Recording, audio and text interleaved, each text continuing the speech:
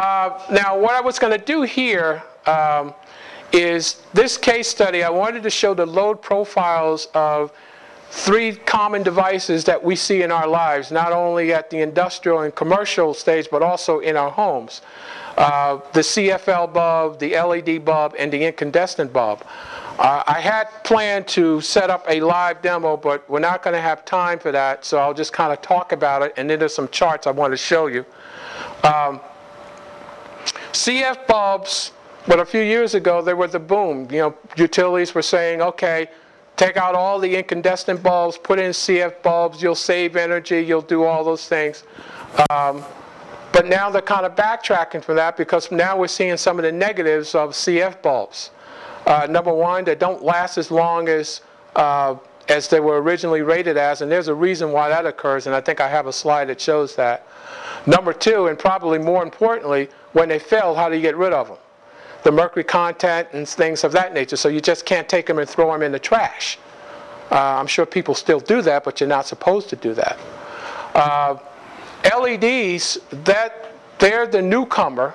The problem with LEDs is that they cost probably on average 10 times more than a CF bulb.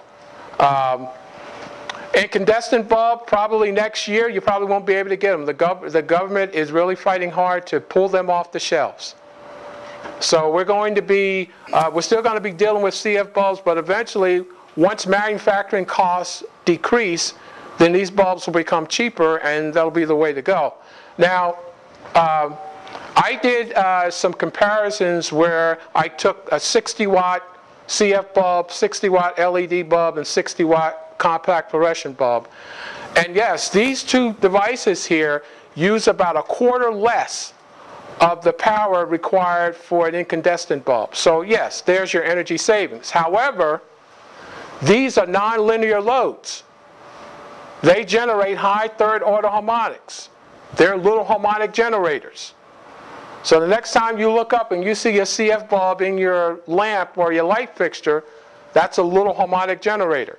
Now again, the fortunate thing that we have for us is that the utility grid is low impedance, so it probably won't, you probably have to put 1,000 of them in your place, if you can, before the waveform is going to react, the voltage waveform is going to react to it. So that's kind of like our saving grace.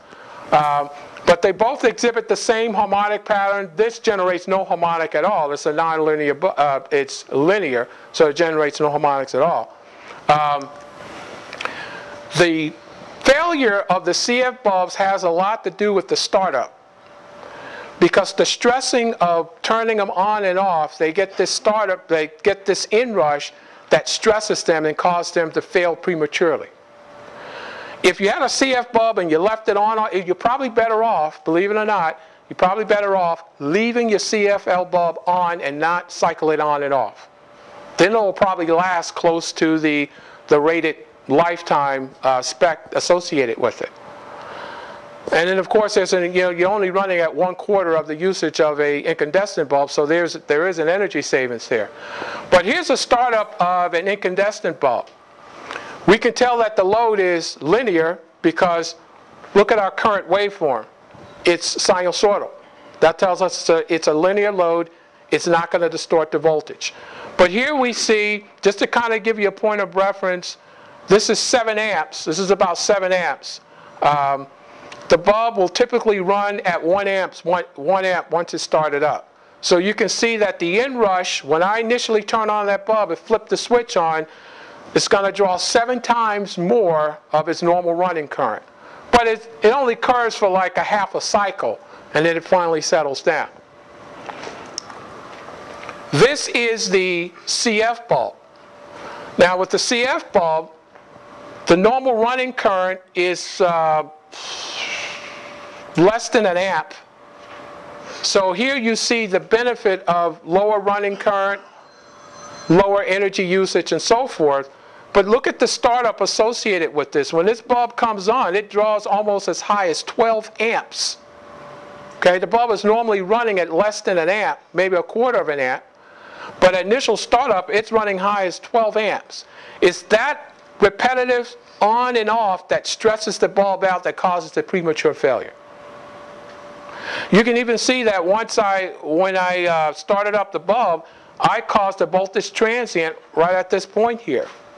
So the inrush was high enough to basically cause a little niche in the voltage waveform. And then obviously we can tell that it's nonlinear because here's your normal running current. It has no sinusoidal characteristics at all. So we know that it's, this is the LED bulb. You can see that the LED bulb is not as severe as far as the startup. Here's before, here's the actual startup. You can see actually it kind of takes a while for it to start up. So it gradually comes up. But again, it's nonlinear. Look at the waveforms. You can see the waveforms are distorted. Okay.